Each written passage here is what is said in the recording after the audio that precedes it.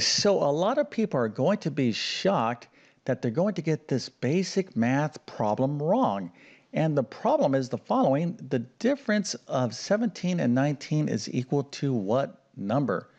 All right, so without using a calculator, put your answer into the comment section. Then, of course, I will explain why a lot of people are going to get this simple problem wrong. But before we get started, let me quickly introduce myself. My name is John, and I have been teaching middle and high school math for decades. And if you need assistance in learning math, check out my math help program at tcmathacademy.com. You can find a link to that in the description below. And if this video helps you out, or if you just enjoy this content, make sure to like and subscribe, as that definitely helps me out. Okay, so pretty straightforward question here. The difference of 17 and 19 is equal to, well, the most common answers are going to be one of these numbers right here. Now, somebody got a nice little happy face and an A plus, so who is that?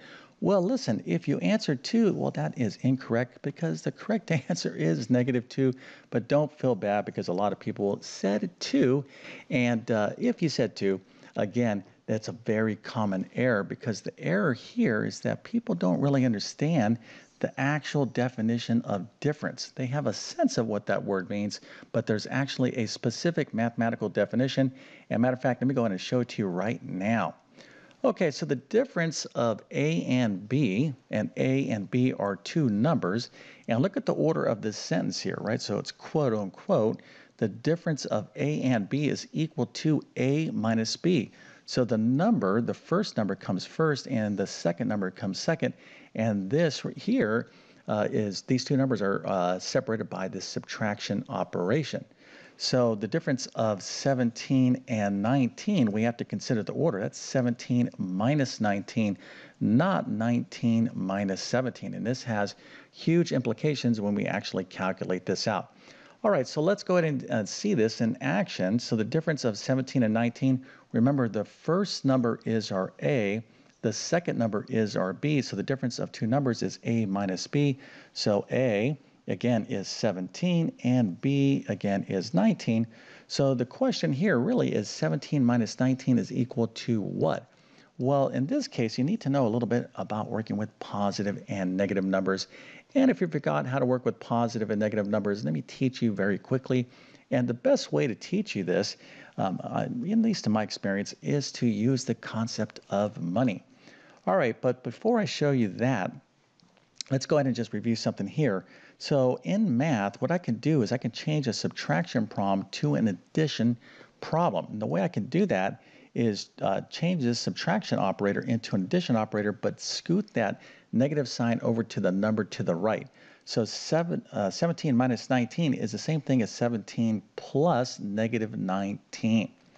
All right, now let's go ahead and use this concept of money to explain why the answer here is -2. So 17 is like you having $17. This is a positive number, okay? So let's suppose you had $17. Of course, that's great. Now, negative numbers is like you having debt. All right, now if you owe someone $19, but you have only $17, what's your financial situation? Well, this person's going to come up to you and they're going to say, hey, give me my $19 back. You're going to say, listen, I don't have $19, but I'll give you my $17, but I still owe you $2, okay? So you still have $2 worth of debt. So that's just a quick kind of basic explanation of positive and negative numbers. But the main idea here, why a lot of people got this wrong, is because they didn't understand the actual specific mathematical meaning of the difference. And again, this is a very common source of confusion when people are learning basic mathematics. Matter of fact, let's go ahead and take a look at the rest of these words that are associated with these basic math operations, which would include sum, product, and quotient. So we'll take a look at that right now. But first, let's take a look at this, and that is just a quick request for you to subscribe to my YouTube channel.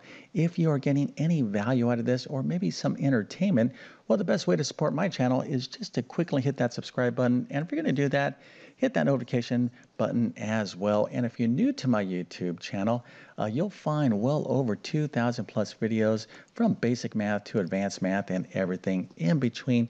My passion is really to try to teach math in a clear and understandable way, or to at least make the topic or subject interesting. So let's go ahead and take a look at the rest of these math words, and we'll start off with the sum.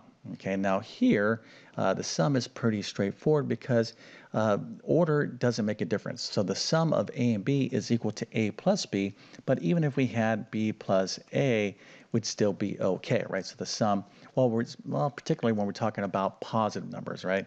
But just to be very specific about the definition of the sum of A and B is equal to A plus B. All right, let's go and take a look at the word product. And of course, we're thinking about multiplication when we hear that word.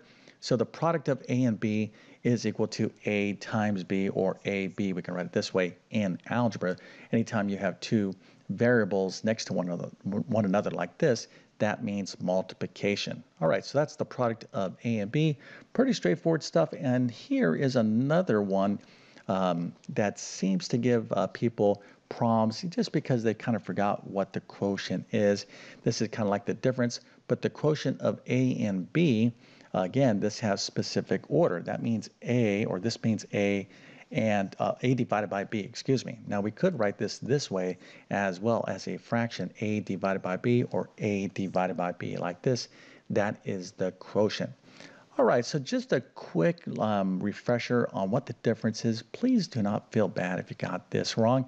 Now, if you want to refresh some of your basic math skills along the line of what we're talking about, you got to check out my Math Foundations course. It's a quick 3-chapter mini math course, but it really is a great review for basic mathematics. So this would include things like place value, decimals, percent, fractions, positive and negative numbers, order of operations. These are just like the foundational basics that everybody should have.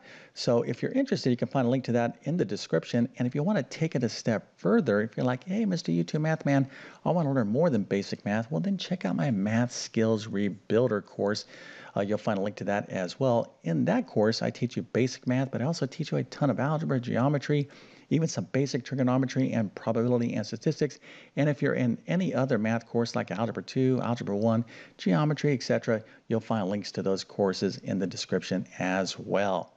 Okay, so with all that being said, I definitely wish you all the best in your mathematics adventures. Thank you for your time and have a great day.